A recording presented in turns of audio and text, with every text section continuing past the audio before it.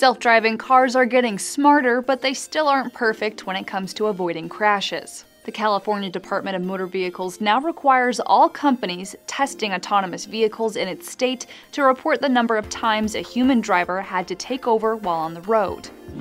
Auto driving. For instance, the self-driving features for Google's car disengaged 341 times over more than 420,000 miles of driving, but it's showing improvement. The number of miles driven per disengage of autonomous mode tripled over the last year.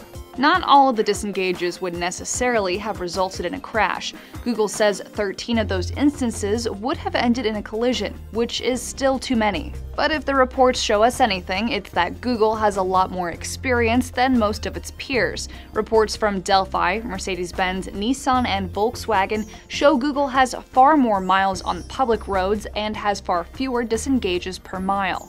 Tesla does claim to be ahead of Google. That company says its self-driving vehicles had 0 disengages on the road. But Tesla only submitted a simple one-page letter to the California DMV. It didn't provide any other information about its autonomous car testing. For Newsy, I'm Leah Becerra.